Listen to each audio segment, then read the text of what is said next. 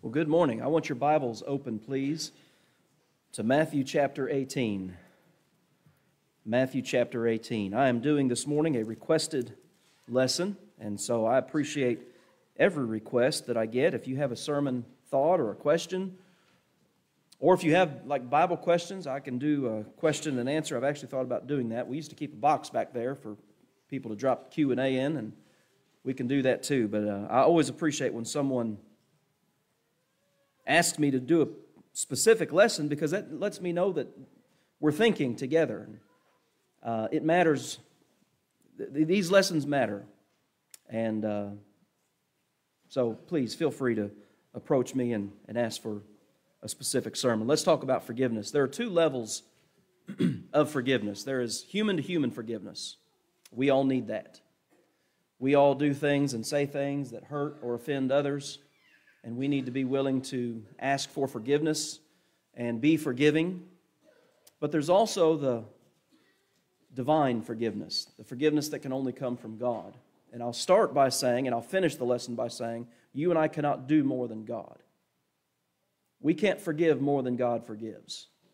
And we cannot forgive in a way that God does not forgive. And so I think we'll kind of venture through those ideas a little bit this morning, because the way I've seen this play out, and perhaps you have too, it's like we're able to forgive more and in a better way than God does, as revealed in Scripture. And that's not a good mentality to have, but we need to know this subject.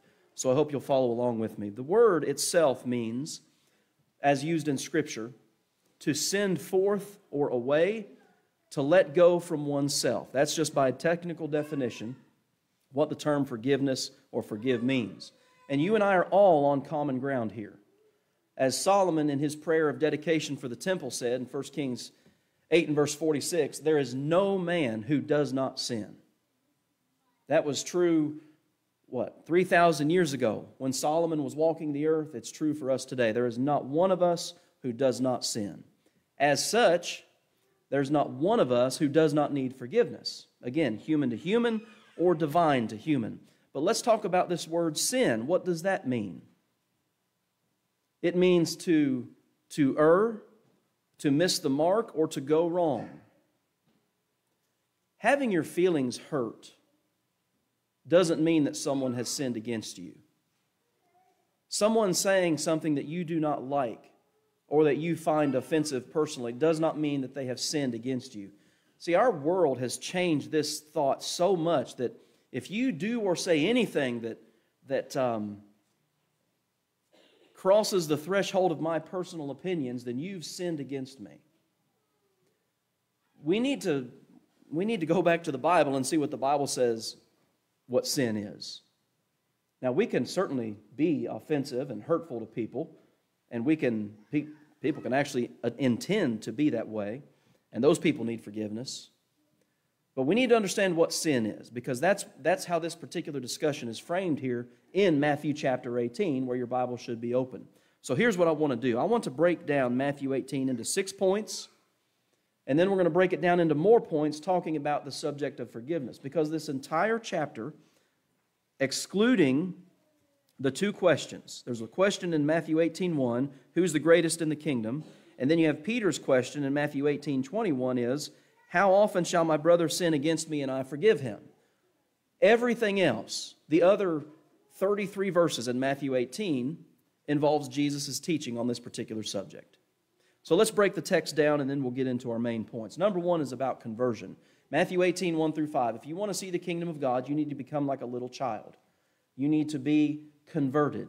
That word conversion, we often hear that obviously in a religious discussion. Well, so-and-so converted to this particular religion, or we need to convert more people in our community. What does that word mean? Well, the word, again, by definition, simply means to turn again. That's what the word means here. So look at Matthew chapter 18. Who's the greatest in the kingdom of heaven? He sets a child in the midst of them. Unless you be converted, unless you turn again, you've got to change the way you're thinking. That's the idea here. And become as this little child, you cannot enter into the kingdom of heaven. So the first 5 verses are about what it means to become a member of the kingdom of God, or the kingdom of heaven, as it says there. Verses 6 through 9 of Matthew 18 is a warning. So he brings this child in to the discussion to illustrate his point. You become like this. But then he warns his listeners, if you offend one of these little ones, and the same thing is said in what Jeremy read there in Luke chapter 17. Look at verse 6.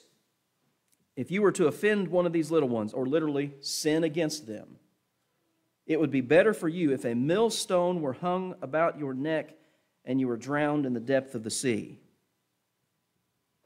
Look at verse 7. Woe unto the world because of offenses. The King James says, for it must needs be that offenses come. In other words, this is a part of our human experience. You are going to be offended, aren't you, in this world? You're going to see things, you're going to hear things that are going to bother your particular sensitivities. And every one of us is different. Every one of us has a different conscience in the sense of we may tolerate certain things or certain behaviors more. Now, that can be good or that can be bad, but we're all different in that way. All right? So, offenses are going to come. But here's the warning. Woe to that man by whom the offense cometh. It's kind of like what Paul says in Romans 12:18. As much as, if it is possible, as much as lies in you, be at peace with all men. Sometimes that's not possible. And in this particular context, there are people who are just offensive, sometimes intentionally. I've offended people unintentionally. You've offended people unintentionally, maybe by something I've said or you've said or done or not done. We've all done this kind of thing. But this is a warning. You need to be careful that you don't offend people intentionally. And so, if your hand or your foot offend you, cut it off. If that's the source of your trouble, whatever it is, you need to get rid of it.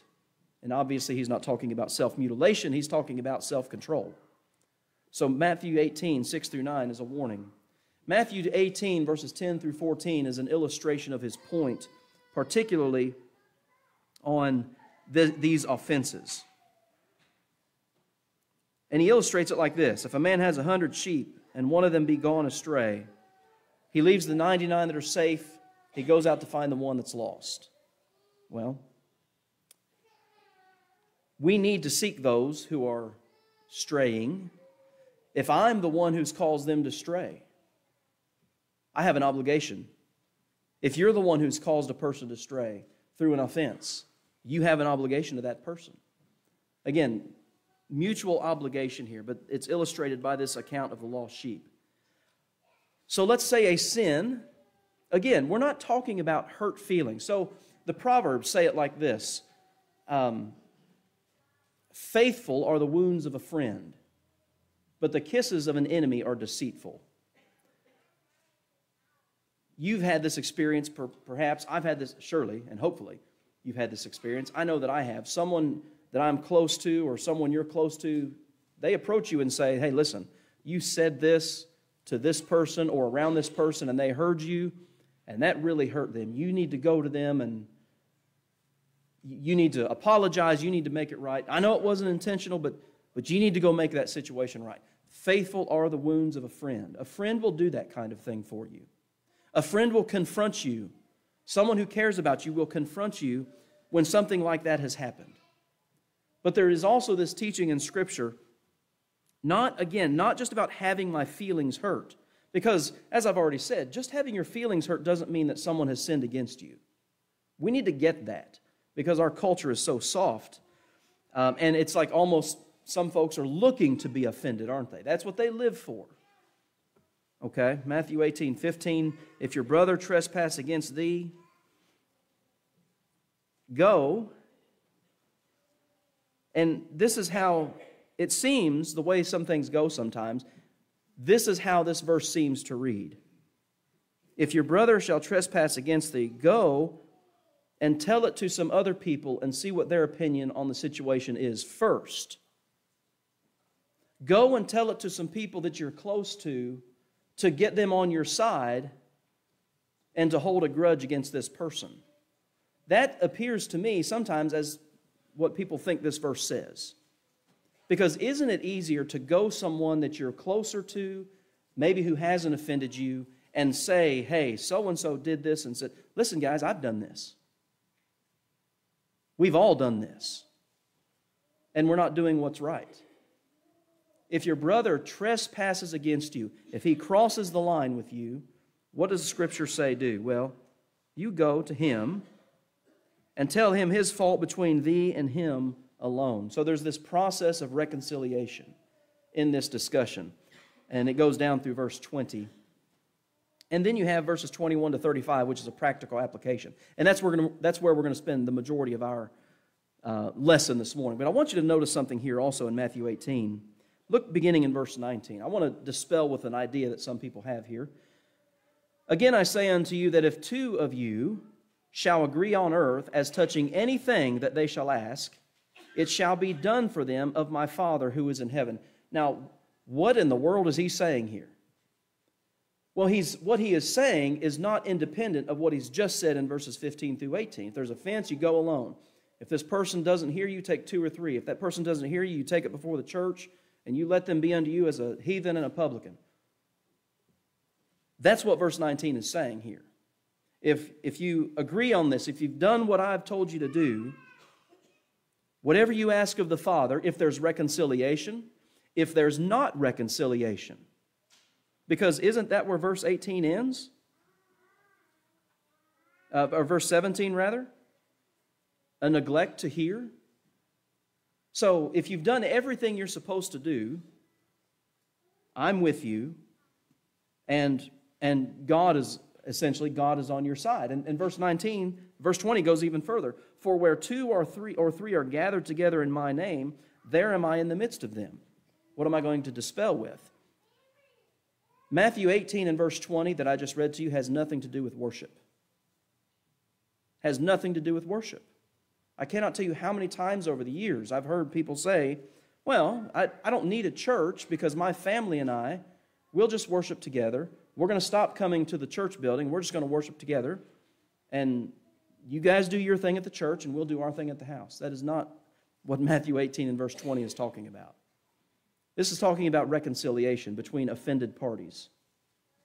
That's what he's talking about. We don't have permission to split up the congregation because we don't like something or whatever the case may be, or like someone. Sometimes that happens. Matthew 18:20 has nothing to do with worship. But let's think about now the practical application of Matthew 18, verses 21 through 35. And it's Jesus' application, so it's the best. I want to start at the very end, though. Look at verse 35 of Matthew 18, very last verse of this particular text. So likewise shall my heavenly Father do also unto you, if ye from your hearts forgive not everyone his brother their trespasses. So the foundational truth here of everything we're about to say is this is a requirement. If you want to be right with God, if you want to have the ability to be forgiven by God, you have to be forgiving. Isn't that what the text says? Those are the words of Jesus. All right? So let's break down the text here. When offenses come, when a person sins against another person, number one, that requires a confrontation. And the fact of the matter is, people don't like confrontation, typically speaking. Some do. But you know the feeling of a confrontation. I know the feeling of a confrontation. You get a little nervous. Perhaps you get, as we say, butterflies in your stomach. It's not a good feeling. It's not something that's enjoyable when there's a sin that's been committed and you have to confront a person about that particular situation. In fact, I want to show you this. Look at Matthew 18 and verse 15. We have to define our terms properly. Moreover, if thy brother shall, the King James says, trespass against thee.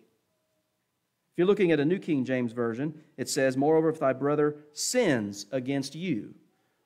They have two different English words, but it's the same Greek word, and it's the idea of missing the mark. We defined it in the first slide. To sin means to miss the mark, to depart from the right way, to err. So again, we're not talking about simple misunderstandings. We're not talking about something that I don't prefer or something that I don't like. This is about sin. And we need to be able to differentiate between, hey, I don't like this, versus this is a violation of the will of God. Because when we start putting our personal preferences over here in this category with, well, that's a sin, and that kind of thing happens, by the way, we put ourselves in the seat of God. And so we can't do that. Well, we can, but we shouldn't do that. We have to understand what we're talking about specifically here when we're talking about forgiveness. It requires a confrontation. What is the solution for sin? Let me ask you that question. If you have committed a sin, what's the solution? Is it time?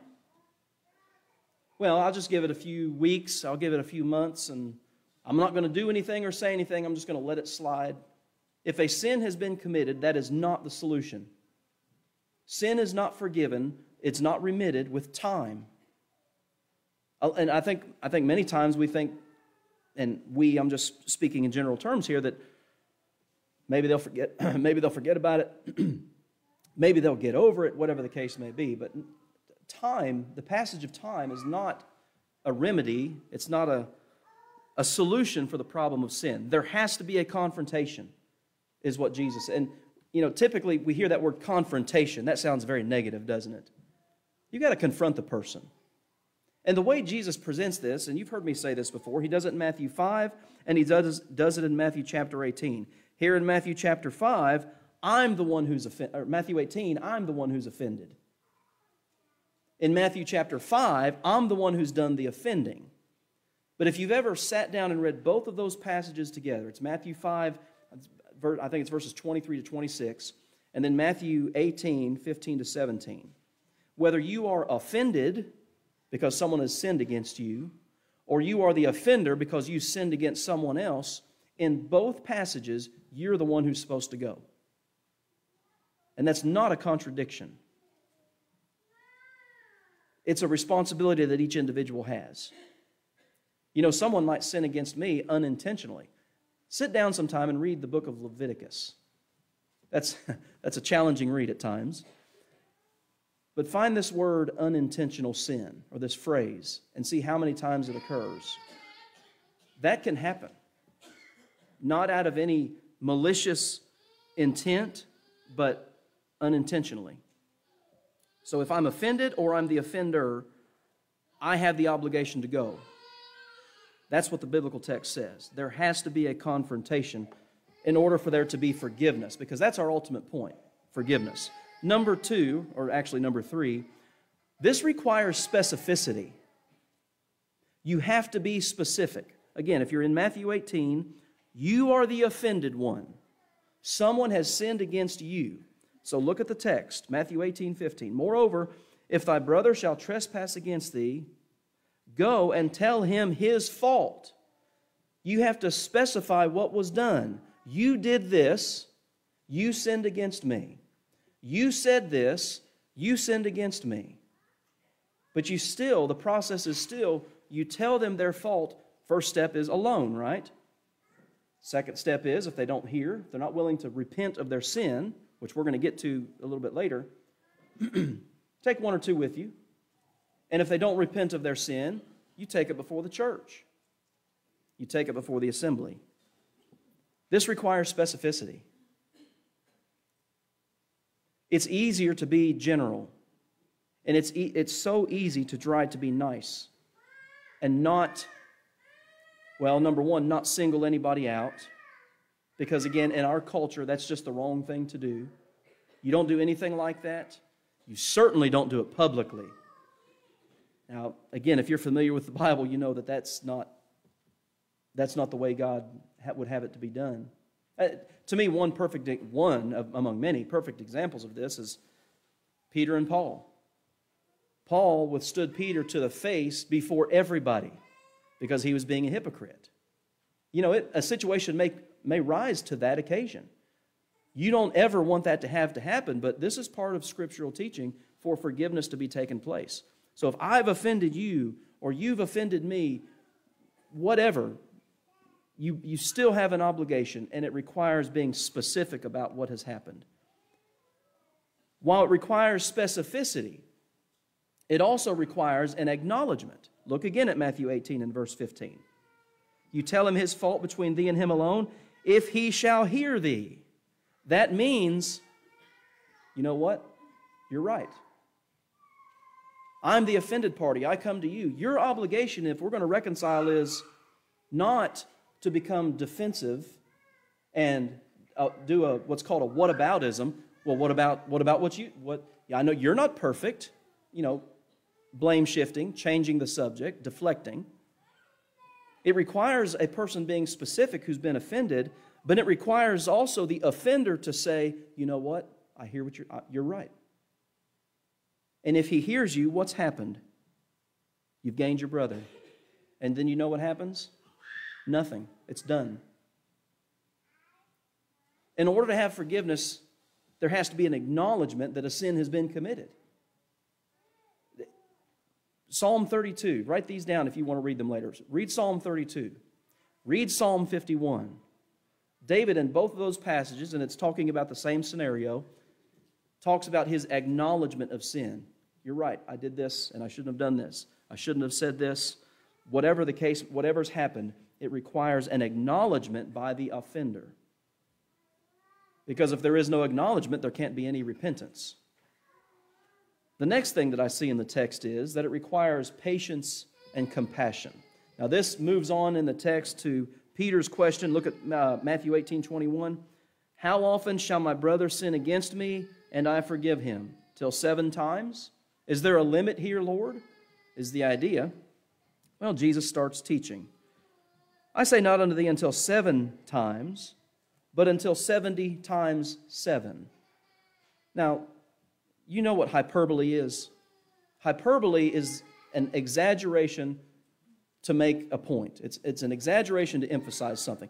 Jesus isn't saying that the numerical limit of forgiveness is 490 times. Now, once they hit 491, it's all over with. That's not what he's doing here. It's how you do it. And in fact, that's where the text again ended there in Matthew 18 and verse 35. If ye from your hearts, that's the 70 times 7. That's what that means. It's not a literal number here. But it requires patience and compassion. So he illustrates this beginning in verse 23 about a man or a king rather, who was taking account of his servants. And he found a servant who had a massive debt that there was no way he could ever pay back. There was no way. Verse 26, the servant therefore fell down and worshipped him, saying, Lord, have patience with me, and I will pay thee all. And here's our point. The Lord of that servant was moved with compassion and loosed him and forgave him. 3 things there. Compassion, let him go. He had a hold of him, and forgave him. He sent away this debt that this man owed. He forgave. Well, this servant goes out, verse 28. He finds a fellow servant. He's just dealt with the king, and the king forgave him. But he finds now somebody on his own plane who owes him a very small amount of money, very small debt. Verse 29, that guy has the same request that he had just made of the king. Have patience with me. I'll give you everything I owe. He would not, verse 30, but went and cast him into prison till he should pay the debt. So when his fellow servants saw what was done, they were very sorry, and came and told unto their Lord all that was done. Then his Lord, after he had called him, said unto him, You wicked servant, I forgave thee all that debt, because thou, the King James says, desiredst me. You begged me for that forgiveness, and I gave it to you. Should not thou also have had compassion on thy fellow servant, even as I had pity on thee? The illustration here ultimately is of a man asking God's forgiveness and God granting that forgiveness. And then you and I get into a sinful situation as laid out in verses 15 through 18. God's forgiven me, but I won't forgive you because I can have power over you now. If there's going to be forgiveness, and this is between human and divine, and this is between human and human, there has to be patience and compassion. We all need forgiveness. Every one of us needs this.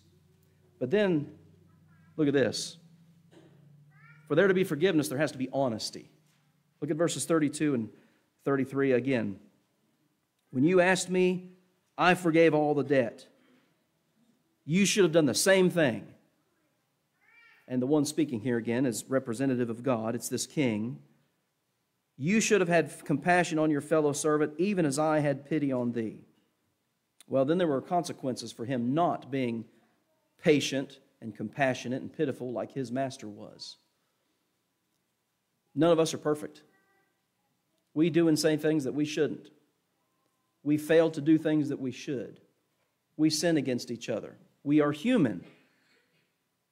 But if we want to be forgiven one of another, and by the way, if we're not right with one another, we can't be right with God. It's not possible in terms of sin. Now, we can have disagreements. I mentioned earlier, our consciences are different. But when it comes to sin, we're all on the same level here. We have to be patient, compassionate, and honest. One of the words that you see in the New Testament sometimes is forbearance. We need to forbear with one another. Ephesians 4 uses that term. Forbearing with one another in love, endeavoring to keep the unity of the Spirit in the bond of peace. But let's close with this thought here. I want us to go back to our scripture reading. So take it back to Luke chapter 17. And here's what we need to understand about this subject. And this is where the discussion often goes off the rails in Bible classes and questions and answers is, well, what if they don't ask for forgiveness? So there's your question. Well, if a person's not willing to ask for forgiveness, that means that they haven't repented. Because when you repent, you change your mind. Metanoia, it's what the word is in the original, and it means a change of mind. And so, look at Luke 17 again. It is impossible, but that offenses will come. We are human. We are going to offend people. We're going to sin against people. People are going to sin against us. But woe unto him through whom they come. That's the warning. Look at verse 3. Take heed to yourselves. If thy brother trespass against thee, sin against thee, he has violated God's revealed will. What do?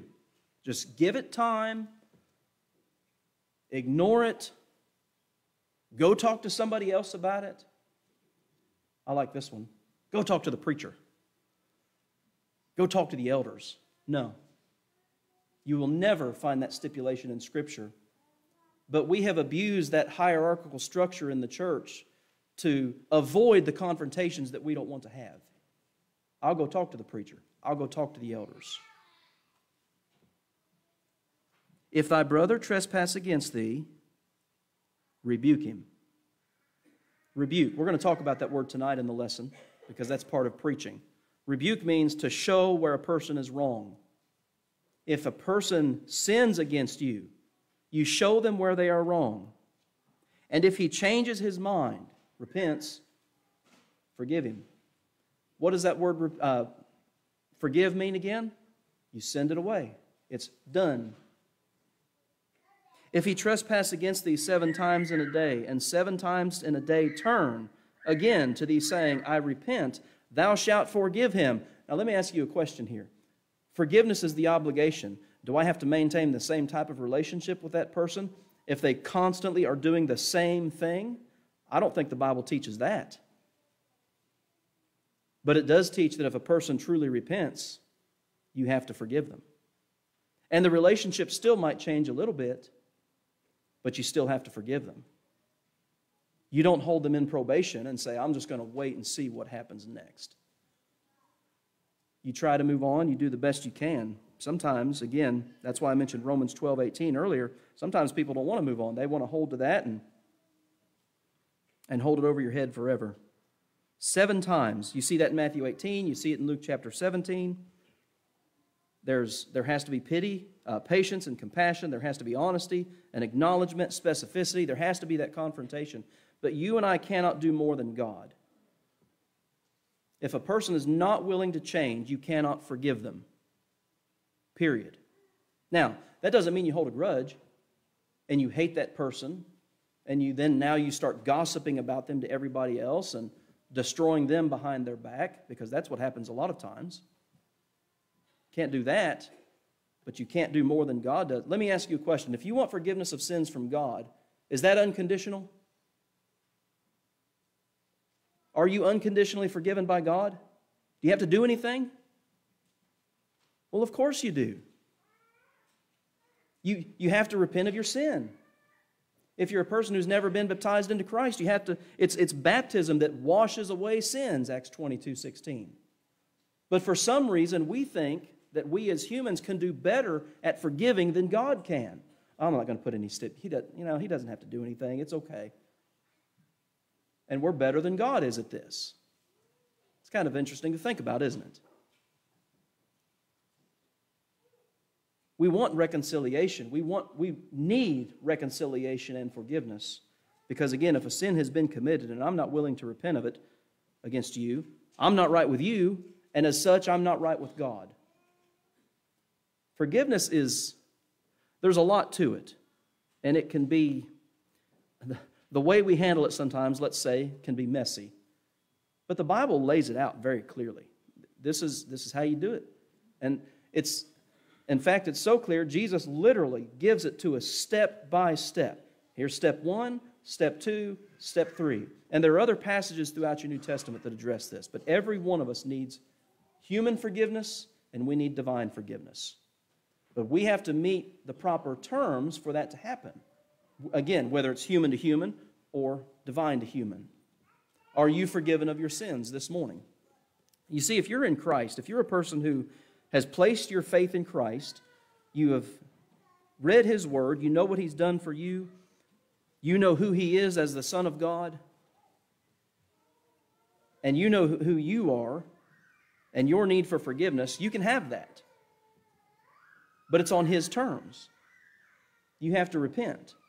You have to believe. You have to be baptized into Christ.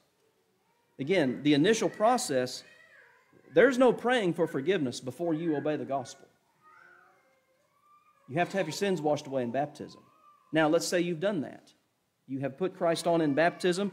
You're now a child of God who's walking in the light. You're still going to sin. You're still going to offend someone. You're still going to be offended. What do you do then?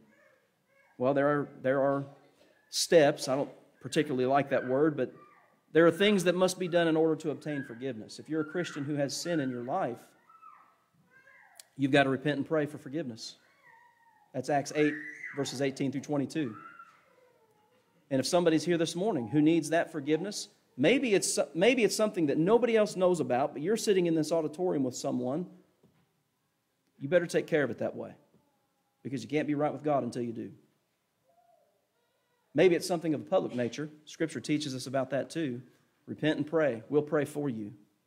So if there's any need to respond to the gospel this morning, to be forgiven, let's do it right now as we stand and sing.